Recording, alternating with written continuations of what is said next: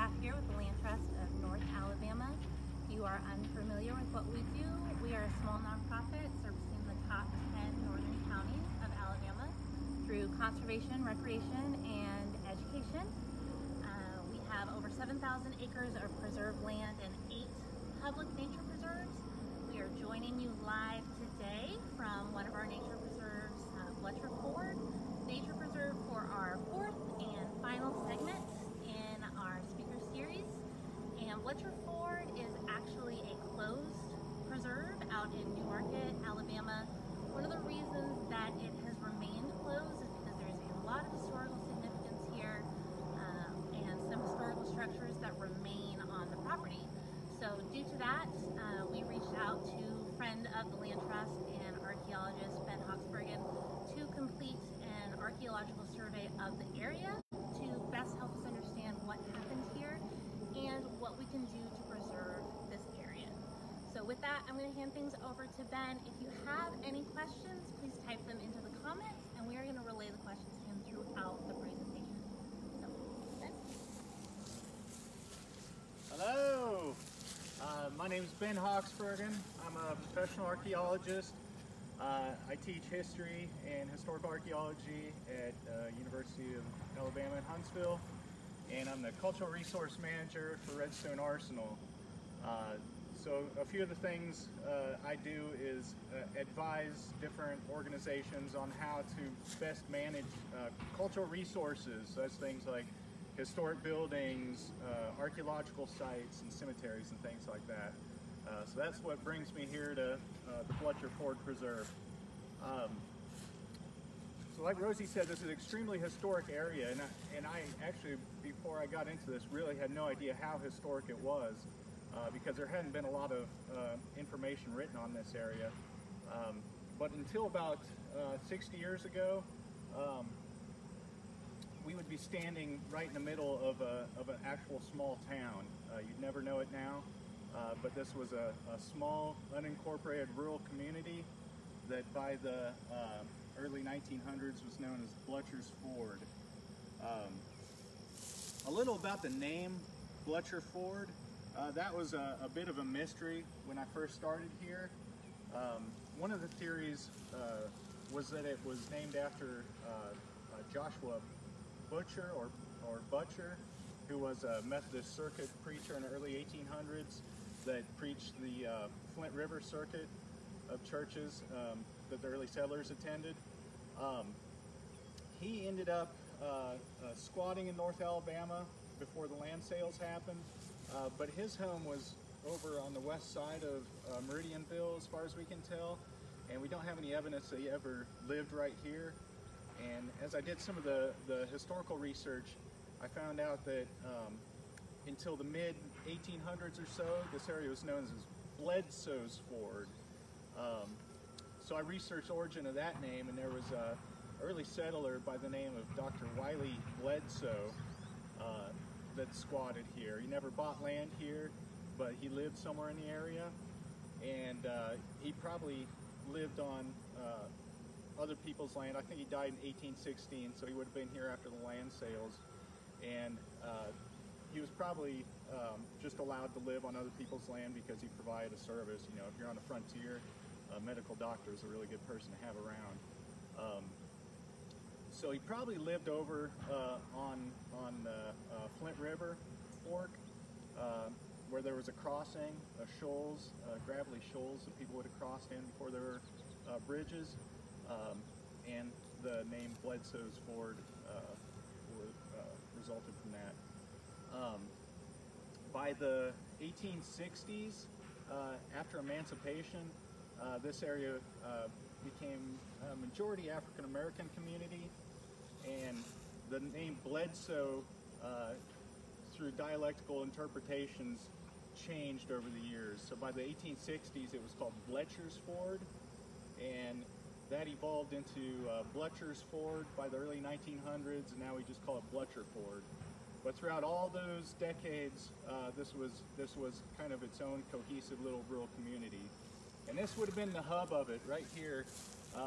We're at the fork of the mountain fork, in what was historically known as the Barren Fork of the Flint River, where the two major branches come together right down here.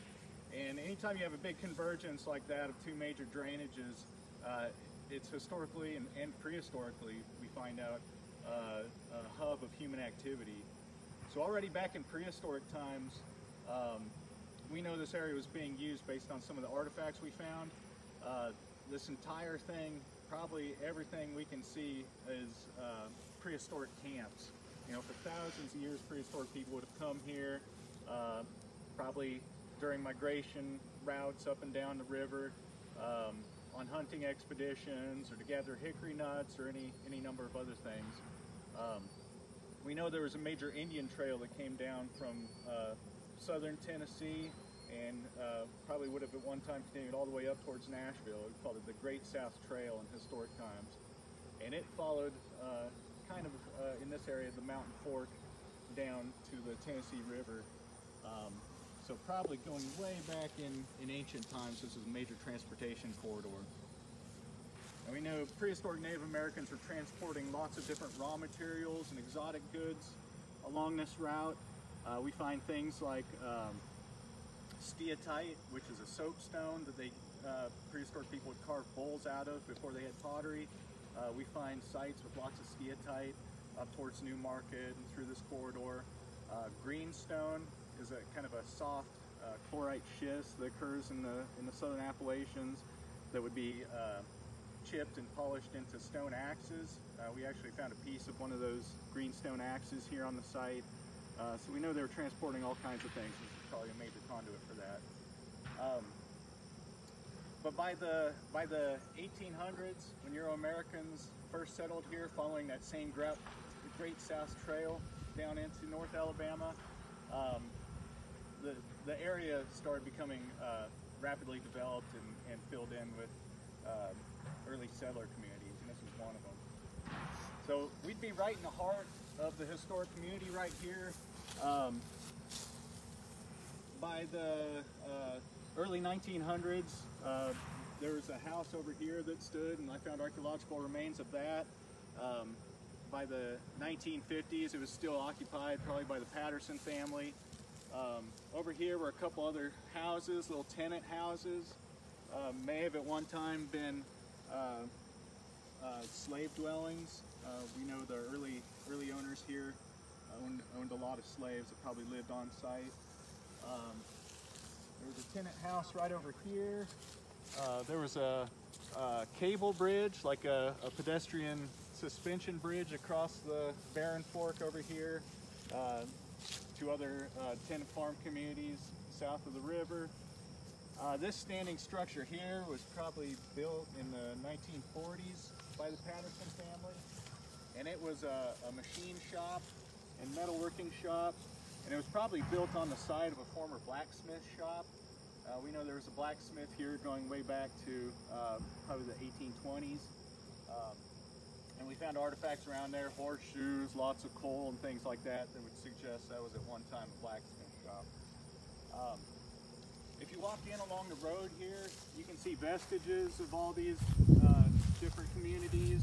Sometimes find prehistoric artifacts, little pieces of chipped flint. I found one piece of pottery from the woodland period. And you find a lot of glass and whiteware, little pieces of metal just from all the different activities over the years. Lots of black walnuts.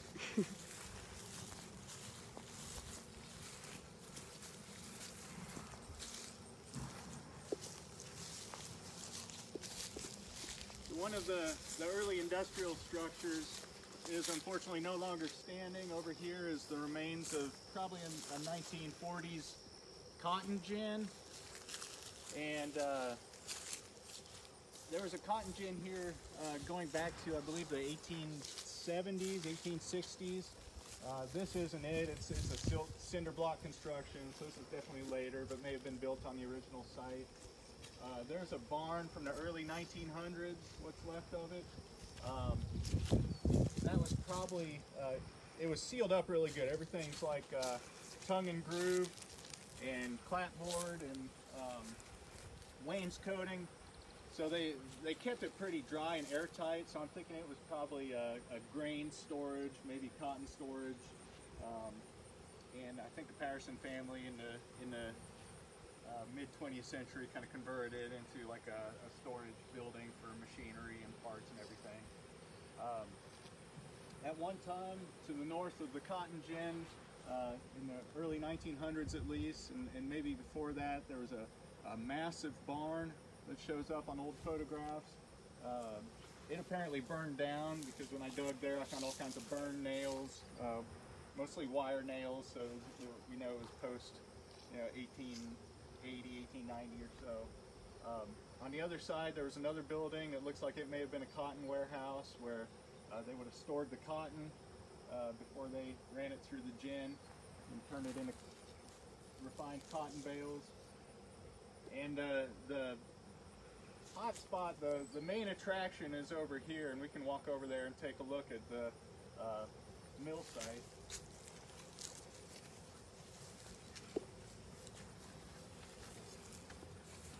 So most of the facilities and community here has its origins around 1815 with the arrival of a man named Hezekiah Ford. He was from Virginia, and apparently he had a mill there. There's some references to mill papers and paperwork associated with milling from when he moved here from Virginia. He was a little bit of a jerk, even by 19th century standards. He left a wife in Virginia, abandoned her, moved to Georgia initially before he made his way here in 1815. And once here, he married daughter of a local planter that I think was around 20 years his junior. So he still had a wife in Virginia, married someone here, built mills, built a new mill over here, which we'll see vestiges of. And Hezekiah Ford was really into slavery. He was one of the biggest slave owners here by the 1830s. I think by around 1830 he owned around 70 slaves. So all these mills, he built one here, he had a sawmill a little upstream, and by I think around 1833 or so he built a cotton spinning factory about a mile upstream. And all these mills were probably operated by slaves. So there were probably slave communities, slave cabins all throughout this area where families of enslaved people lived.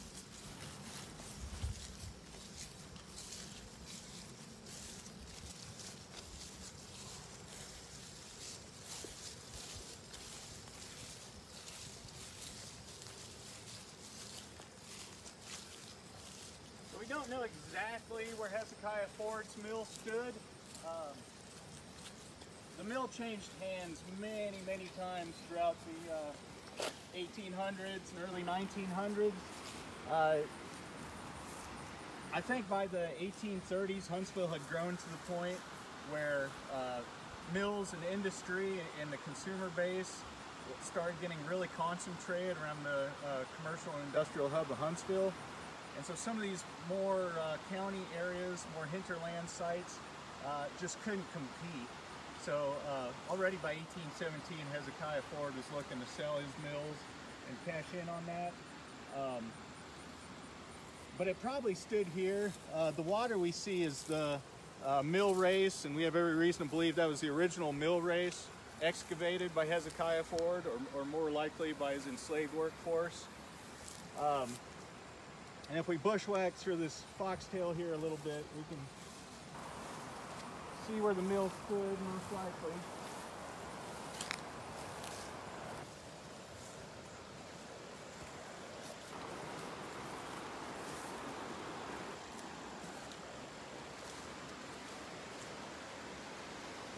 So I love mill sites. Historic mill sites are one of my favorite thing to do archaeology on. Because they're real puzzles, especially when you just have ruins like this, trying to figure out what all the different pieces of foundation and architectural elements were.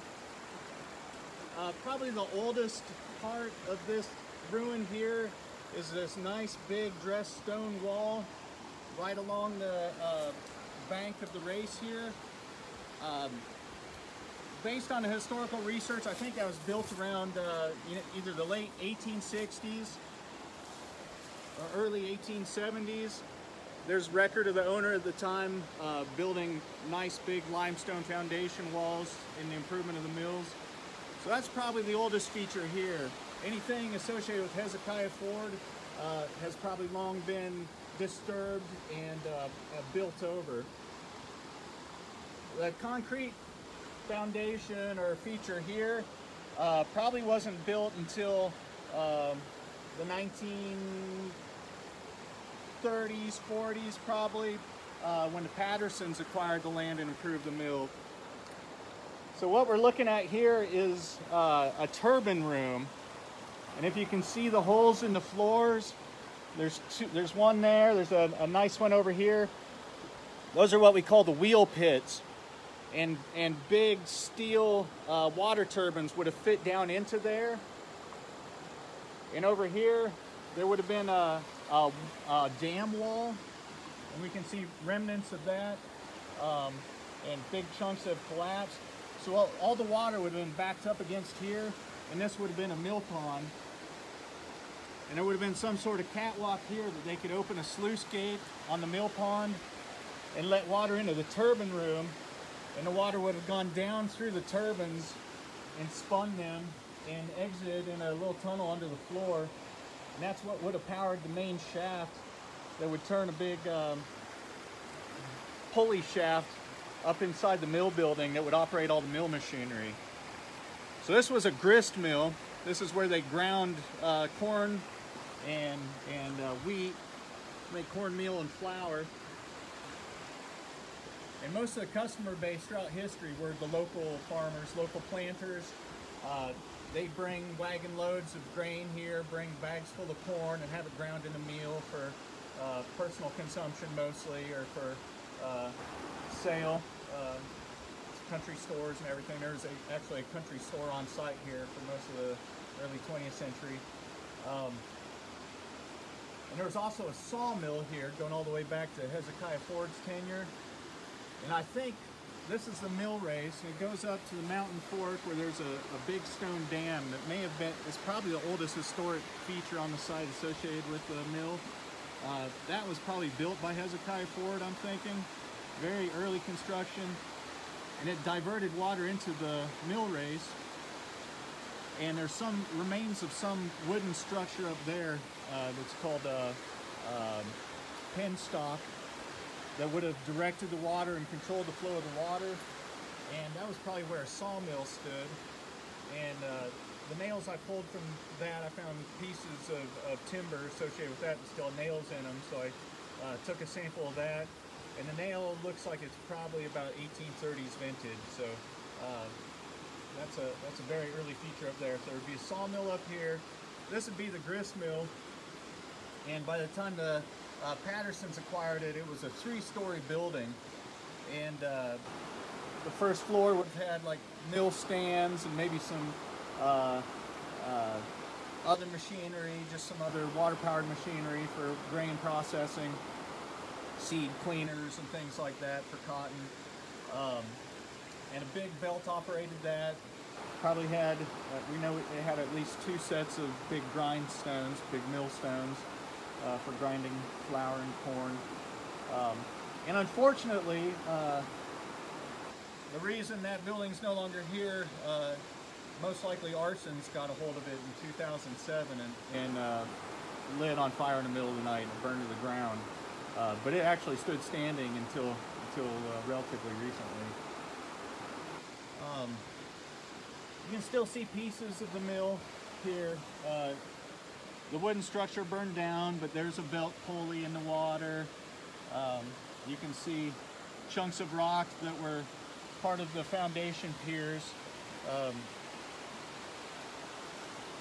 The floor would have stood about 3 feet or so above this, and there was actually an airspace. This isn't a foundation, it was just kind of a water retaining room.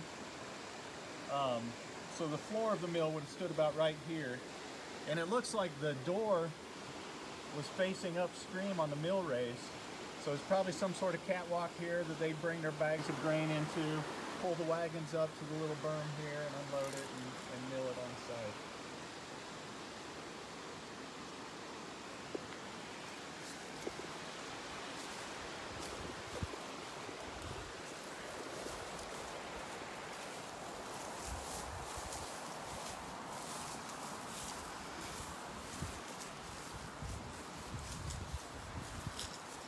I think we'll walk up to the penstock. There's a little trail I beat to that feature, and we'll just take a quick look at that, and maybe we'll be able to glimpse a dam from this side of the creek.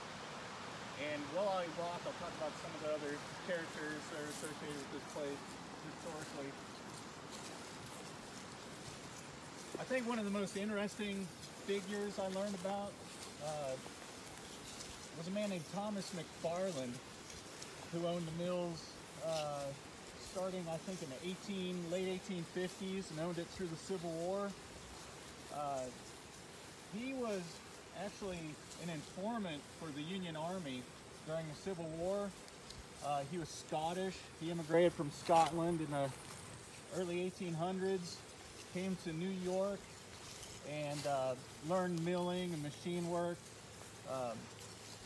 and moved down here and bought these mills. He wasn't the next owner after Hezekiah Ford. The Rice family owned it in there, and the Baylesses. And there's many owners through time. It seems like people really had a hard time making this mill work economically. It was just too far out from the main commercial and industrial hub of Huntsville, and they could never quite get into the consumer base in Huntsville.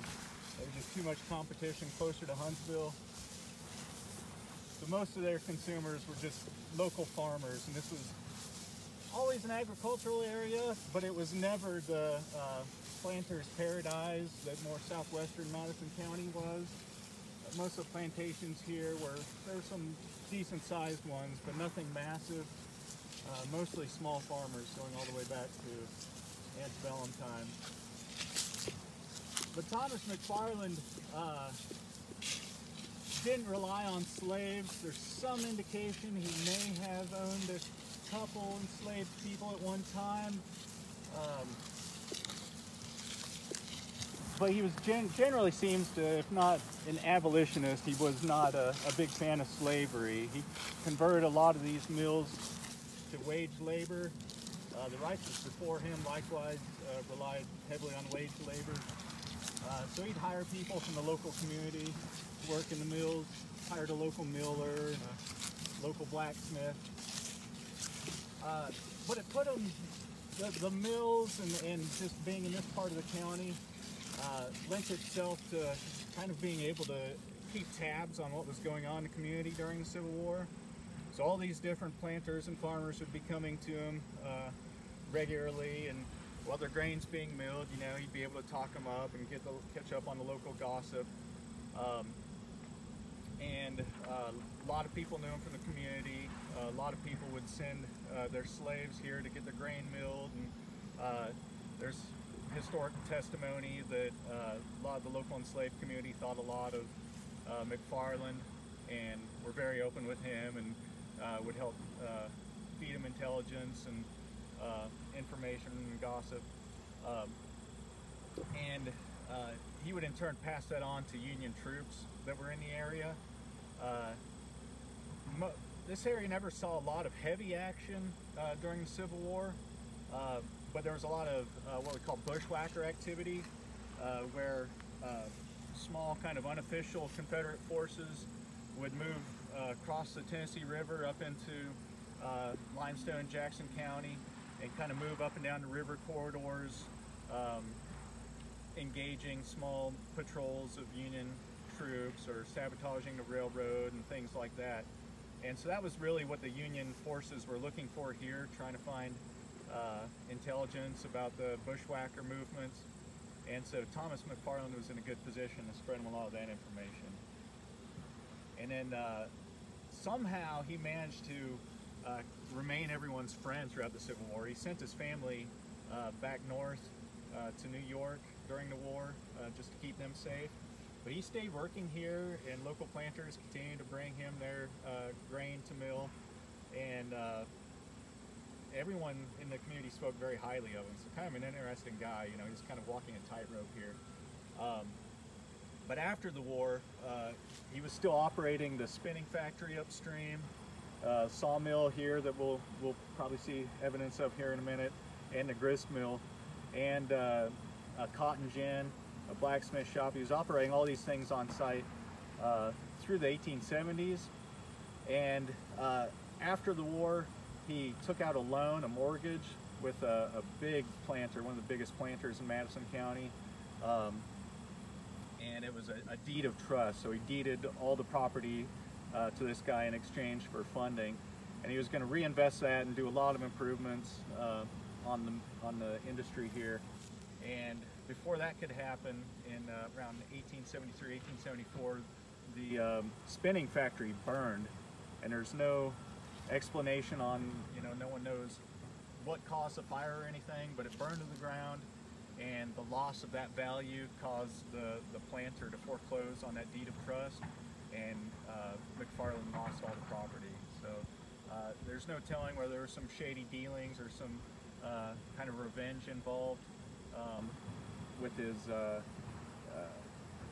being an informant for the Union Army, but he ended up losing everything. And he probably stayed living on the site. There's some indication he stayed here and acted as the miller for the remainder of his life. But he ended up dying of pneumonia, probably from all the mill dust in his lungs over the years. And being an early settler, an informant for the Union Army, and a lot of the bushwhackers had prices on his head and things like that. That didn't kill him, but the simple mill dust eventually did him in. So we're going to walk through the trees here. There's a little bit of a beat down trail I've made, and we'll see if we can catch a glimpse of this wooden ruin over here.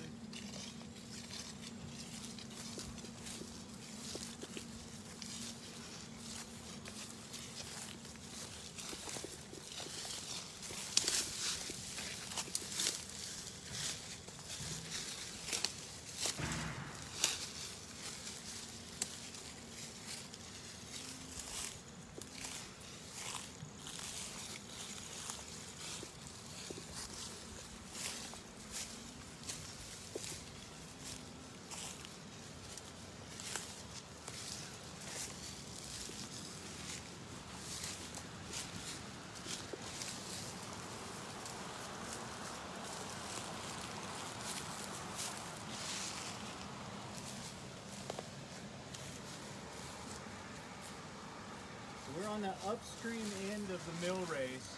You can just catch a glimpse of the stone mill dam over here.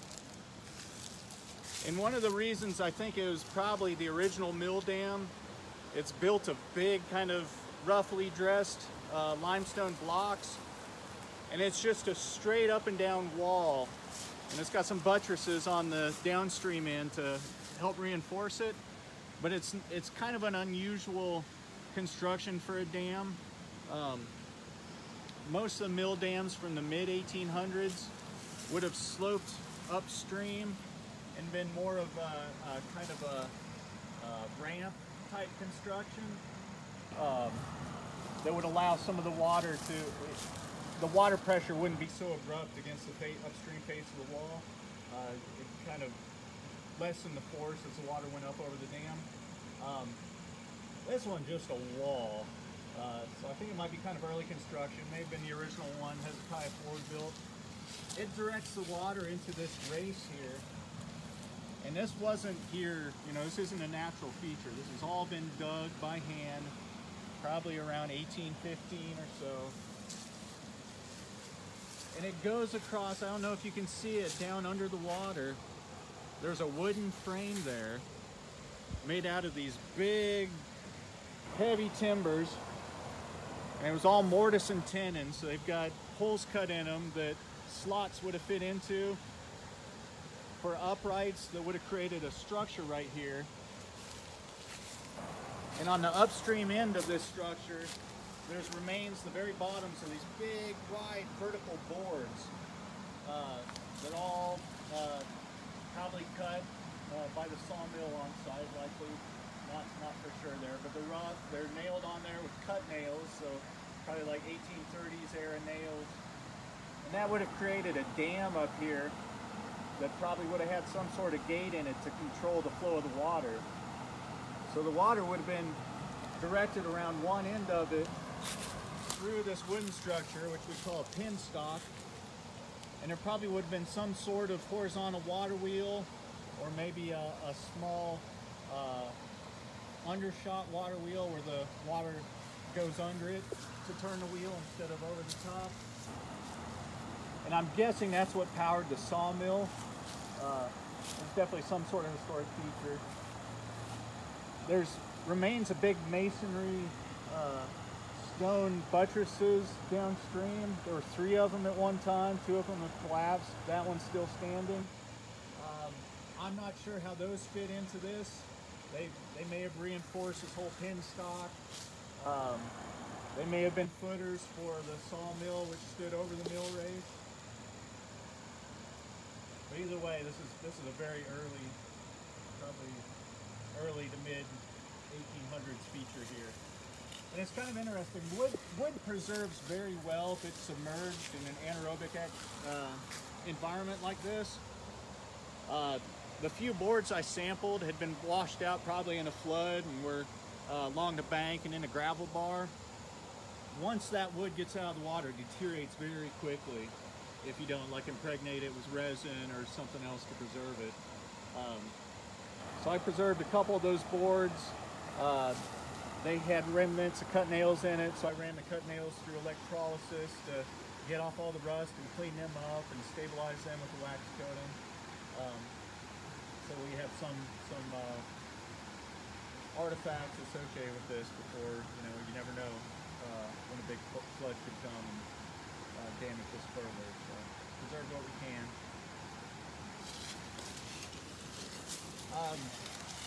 Maybe we can take a casual stroll back to the truck and take a pause or something while we walk. I've got some artifacts on the back of my tailgate that we can take a look at that I found in the survey.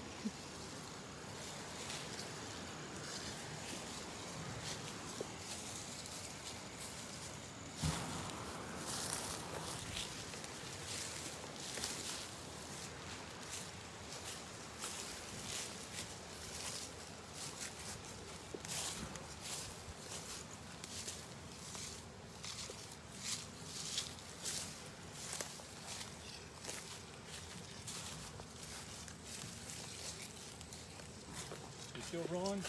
All right.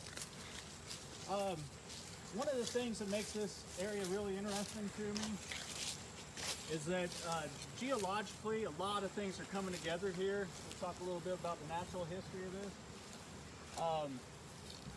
Not only do we have 2 major branches of the Flint River converging here, but the reason they have their historic names, the Mountain Fork and the Barren Fork, have a lot to do with the physiography of the area. The Mountain Fork kind of flows to the east and north, to Newmarket and points beyond in the southern Tennessee, where it's in the physiographic region known as the Jackson County Mountains, which is the southern end of the Cumberland Plateau. That's a really mountainous area. It was uplifted geologically very early, and a lot of the bedrock's limestone, and over time that limestone dissolves into caves and sinkholes and canyons. And if you've spent much time in the heart of Jackson County, it's very rugged. We've got a lot of these heavily dissected tablelands, we call them, these plateaus that have been eroded down to these very deep, long, narrow canyons and valleys. So that's one physiographic region. Those uplands would have their own set of resources. There's a lot of plants in particular that occur there that you don't get elsewhere. There's mineral resources there. There's a lot of caves that you don't get elsewhere. A lot of salt springs and things like that would have been valuable to prehistoric people and historic people. And the Barren Fork, what we just call the Flint River now, flows up towards Hazel Green in northern Madison County and points to the west. And it was called Barren Fork because historically it drained an area known as the Barrens, which was just kind of opposite terrain.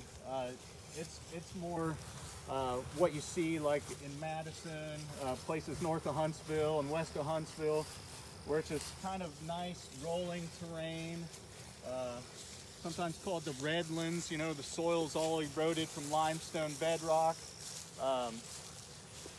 Fairly good farmland.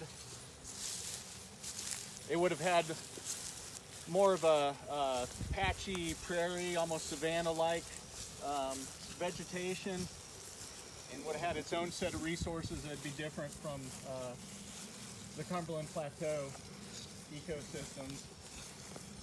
So prehistoric people would love places like this because they could live here and exploit two different ecological zones, have a broader resource base.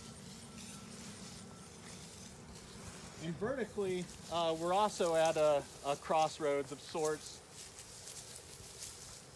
So over here in a mountain fork from the mill dam going upstream, you see a lot of this heavy black shale along the bottom. And that's the Chattanooga Shale. It's a Ordovician rock, so it's very old. It was probably like kind of a coal swamp environment, and the top of it got eroded off in very ancient times, and a whole new set of layers got laid down on top of it, so it was probably uplifted, eroded down to that shale, which is very erosion resistant, and then the oceans moved farther inland. Like it probably got dropped down again. The oceans moved in and started laying down limestone on top of that. So there's a nice, and this was millions of years later. So there's we call it unconformity, where the bedrock erodes, and then millions of years later it starts getting laid down again. And after that, it's a Port Payne formation, and the lower part of that is just chock full of fossils. So it's this green shale layer about this thick, and if you break that shale apart, it's just almost entirely little marine fossils, little crinoid stem segments, brachiopods, little shelled organisms that are about that big, and other things. So you find a lot of cool fossils here too. All right, here's just a small smattering of the artifacts that I collected as part of this survey. Most of the artifacts, I found hundreds of artifacts. Most of them are artifacts that only an archaeologist could love. Little pieces of broken glass, old nails, little pieces of dinnerware and ceramics. The prehistoric artifacts were mostly little chips of flint that were, we call them flakes. They were the byproducts of stone tool manufacture and maintenance. But even some of those were utilized. This is one I actually found on the surface, but you see it's got working along the edge. It would have just been flaked off a big chunk of local flint, which they could have found in the riverbeds here. That's why it's called the Flint River. So this is local chert or flint. They broke this flake off and then worked around some of the edges, either working it into what we call a preform to turn into a spear point or other tool, a knife or something, or they just used it like this as a scraper or something. But this has a very heavy patina, we call it. It's the weathered surface. And when you see surfaces this weathered, you know it's very old, probably Middle Archaic or older. So this thing's probably in excess of 6,000 years or more. And this is that little fragment of greenstone axe I mentioned. So this is a stone that doesn't occur around here. It's a chlorite schist, probably from the Hillabee Formation down in east central Alabama. Would have been imported here probably as a finished tool. And the original was probably about that long. We just have the very end of it. It would have been chipped into shape and then polished, rubbed against a slab of sandstone or something to polish it smooth. And a completed thing would have been like teardrop shape with a cutting end on this end. The socket would fit into a hole in the wooden handle, and they'd use it as a wood chopping implement. And we usually don't see greenstone celts. We call them celts because they're not grooved axes.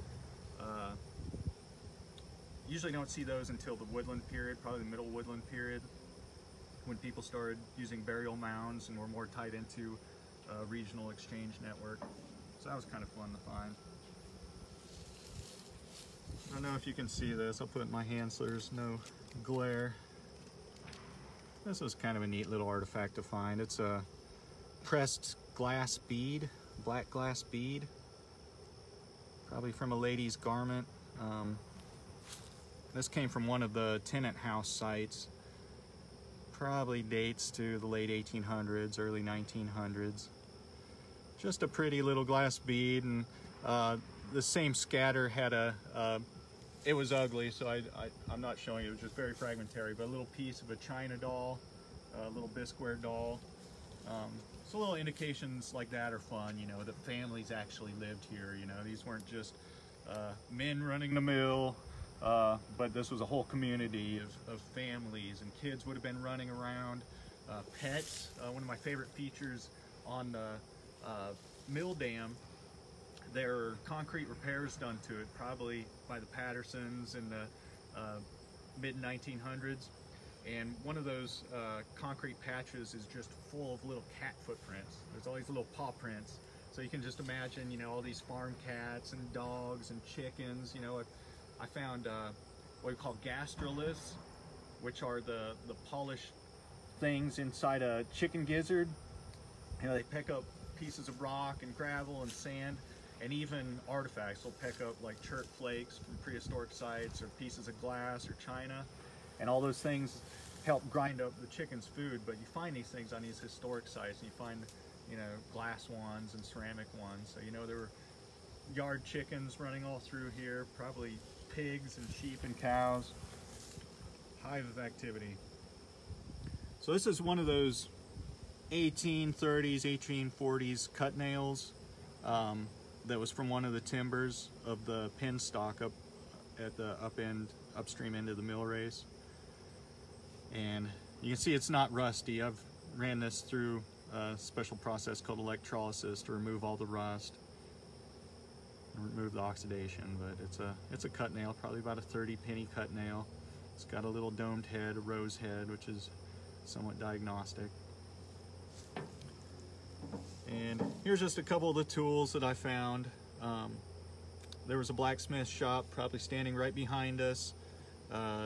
All kinds of machinery running here that mechanics and machinists would have worked on over the years. So here's a mill file and a crescent wrench that would have been used in those efforts. Just some of the little more photogenic things I found. But what do you use to determine the age of the tools? Tools are a little tricky. A mill file from 1806 probably would have looked just like one you buy at Lowe's today. You know, this one was found in a crawl space under the barn over there, so it's probably 20th century, just based on that association, but it's really hard to date. Crescent wrenches like this, I don't think they really came around until early 20th century, but more simple wrenches look, you know, from the Roman Empire look the same. So there's a lot of guesswork involved.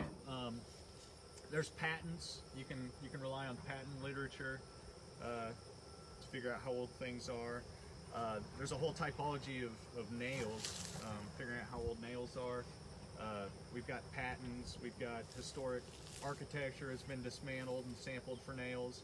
It actually helped me. The Goddard house on Redstone Arsenal, it was like an 1830s plantation house that was moved in the 1950s and was too heavily modified to preserve. We tore it down a few years ago on the Arsenal, and I salvaged as much of the nails as possible. And this is very similar to the nails that I found in it. So I'm going to use that sample. Prehistoric tools and artifacts, you can date those through relative dating by comparing them to similar ones found on other sites that have been more carefully dated, or where they occur in different layers on the site. One of the interesting things I found in the survey was that the central part of the site has what we call stratified deposits. So these are where the river alluvium would accumulate over time and bury earlier deposits. So you get layers of things where the oldest stuff's on the bottom and the more recent stuff's on top. That's kind of unusual in the Flint River Valley. Geologically, the Flint River Valley is extremely stable, where you can have sites from the Ice Age that are right up against the river and haven't been buried or eroded away. It floods a lot, but the bed load is very coarse, so all the gravels are these chert gravels that erode out of the limestone, and those don't erode very fast. They don't dissolve like limestone, and they kind of inhibit the river from meandering and cutting new channels. So it was curious to me to find, you know, this was about this far down, I found a layer of prehistoric artifacts. In fact, this silt came from about that deep, about 1.5 feet down. So that makes the site all the more significant that it's actually got these preserved prehistoric deposits, that all this, you know, 170 some years of historic activity haven't disturbed. Well, that's about all I have today. Are there any questions about anything? We didn't. I think you were very succinct. Good. So, I think we're good. But right. Thank you, Ben, so much for coming out and doing this, all the work you've done out here and sharing it with us. Super interesting, and I'm so glad that you all joined us. If you haven't checked out our other speaker series that we have done, they are on our Facebook. There's 3 other ones. We hope you've enjoyed them. We've really enjoyed all the learning that has happened. And I want to say a big thank you to the Education Committee for doing their part to make this happen. So thank you so much. We'll do more of these next year. We hope to see you then.